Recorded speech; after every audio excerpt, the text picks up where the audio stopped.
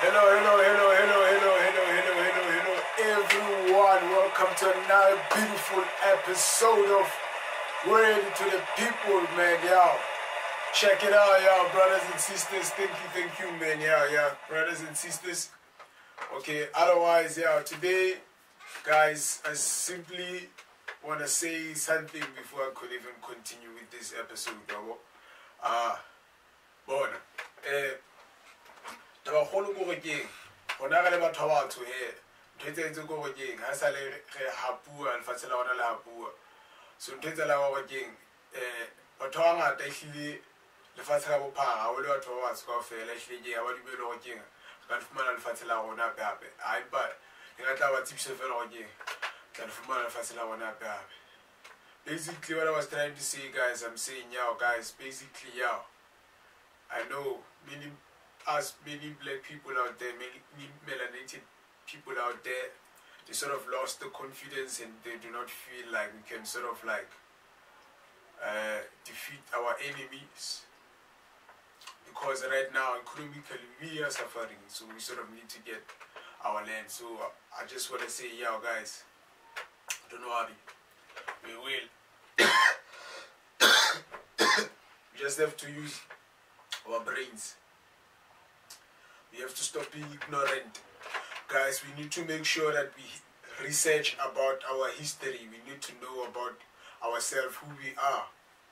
We need to know also even your family history. Like, we need to know our place as black people, as the melanated people in history, in the present time. You see, we also need to learn about ourselves, even the self is in the mind, the spirit, and even like the thing is, even our biological genetic engineering. Okay, guys. Okay. Let's continue now. Okay. Right now, basically, what we're gonna be doing. Today's topic, we're gonna be talking about. Basically, today's topic is that, yeah, South Africa has never been liberated. That's today's topic, okay. Because the thing is, man, I realize like every time I go around, many people have been saying, yeah, here in South Africa we are free, we have freedom. Nah, man, we don't have freedom. Then they come and call us born freeze because we were born after the so-called freedom. Man, okay, what is freedom? Like, really? Like, what is freedom? Okay? And we are free from what? That's the question that we should be asking first of all, guys. Like, really, what are we free from? What are we free from? If we're going to say we are free from what? Because the whole concept of saying we are free, it's because, yeah, we were colonized. You see? We still continue to be colonized. Okay? So now, the thing is, we should ask, free from what? Because now when you say we have freedom, we are free. Free from what? Are we still free from being landless? Do we still have the land? Now we don't. Are we economically free? Now we don't. So can we say we are economically free? No, we can't. So, guys, please, right? Okay, it is what it is, guys. It is what it is. Okay, guys, I have an audience here. So now I just like hearing this audience of mine cheering for me. I'm gonna make it cheer for me. Okay. Yeah. Okay.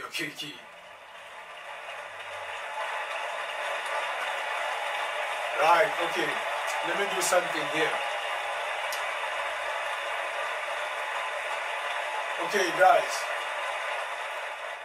Okay, guys, today's topic, as I said, today's topic is, yeah, South Africa has never been liberated. So the question is, what is liberation?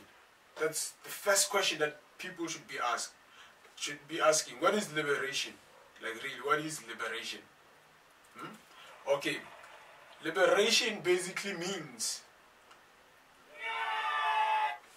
when one is sort of like economically has been economically and politically liberated. You see, liberation means one is independent. When you're independent, that means you sort of like you run your own state.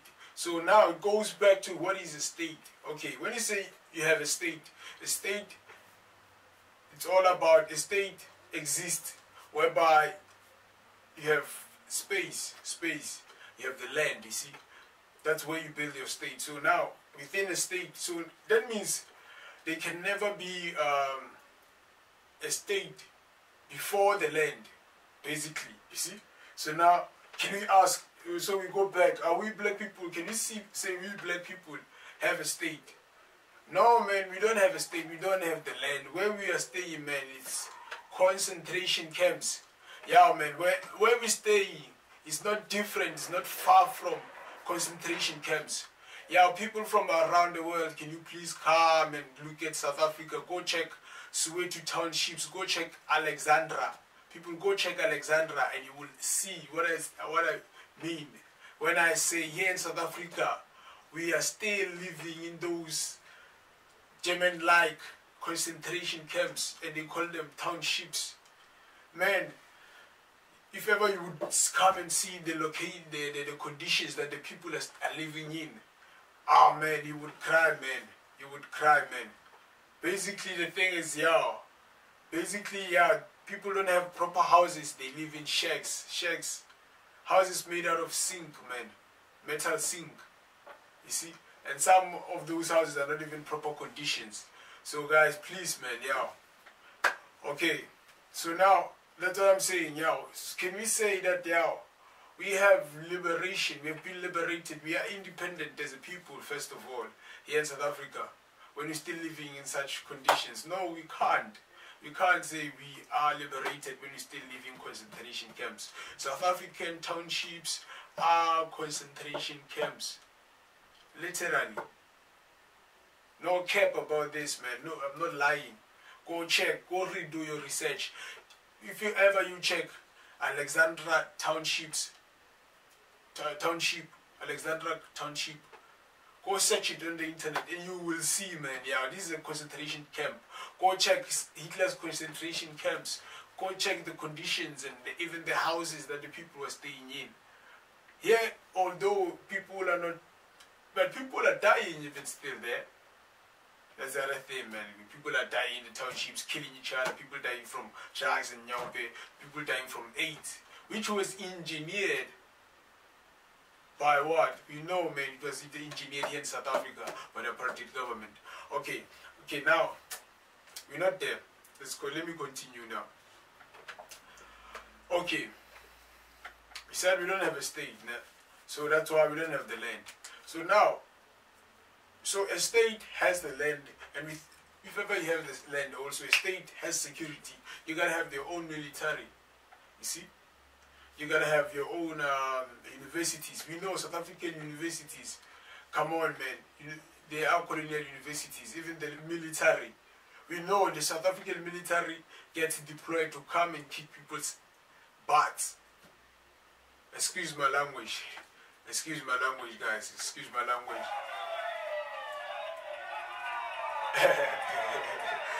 Yeah, guys. Excuse my language, guys. Okay. Yeah, man. You know, man, the military has been going there to go brutalize the people. You see? The military has been brutalizing the people. So now can we say, the military, we got security? No. Even the police, we know when you call the police. It takes time for you to get the police. And most of the times when you get there, man, you find, there's actually a policeman chilling there, actually. You see, the police are there, but when you call, they say, there are no police vans and stuff. These people are not here to protect us. No cap about it, I'm not lying. This is the truth, guys. But that's why my feet fella, the only time when I highly protest, whenever they are protest, we know the police are quick to react. But why is it that now, whenever we call them, the police, South African police here, they're not quick to respond? Why? That's because, man, these people, man, they are not here to protect us, man. You see, they're here to protect white people and their property. You see, their so-called property that they took from us, the black people, the melanated people, because we know we are the indigenous people of this land. Come on, man. Yeah. Okay, guys. So go to the pile here. Okay. Go to the pile, guys.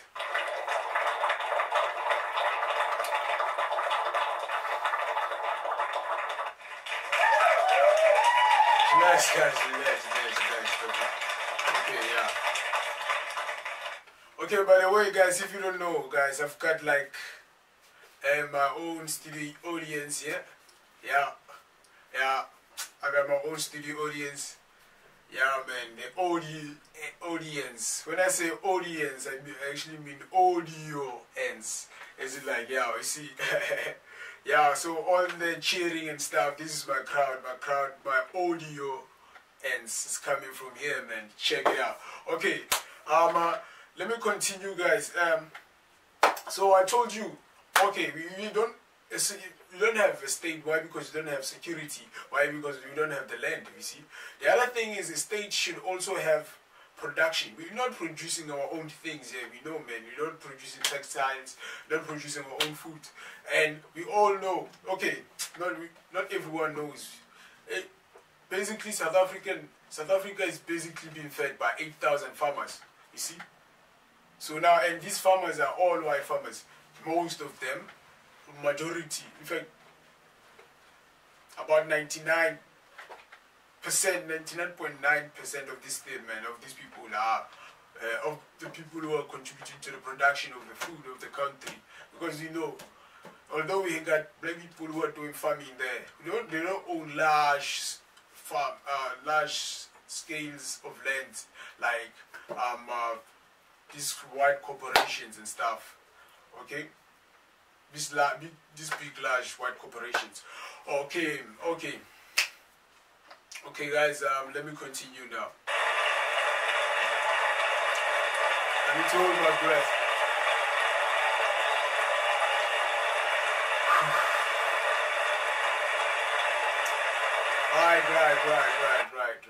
Right.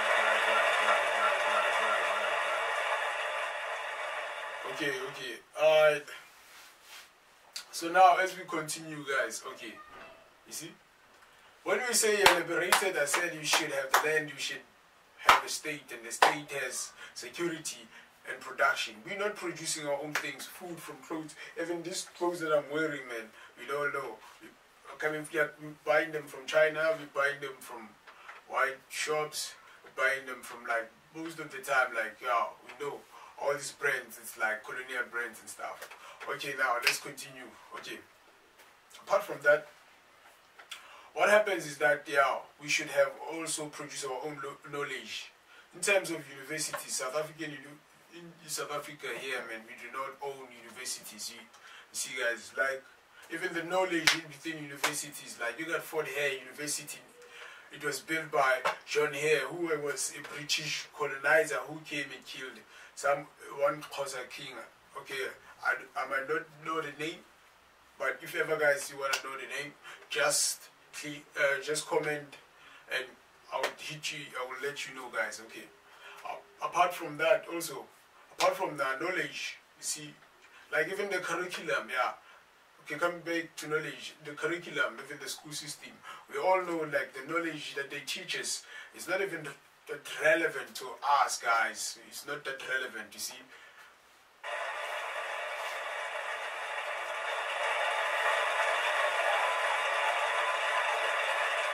Why? Because the thing is, the education system, like, the thing is, the curriculum sort of teaches you colonial European history, and teaches us less about our history, our achievements. For example, as a child, you start to learn about all these places across the world. By the time you get to grade 12, that's when you get to learn about the history of South Africa. How funny is it? It's like the political history, even mostly the apartheid.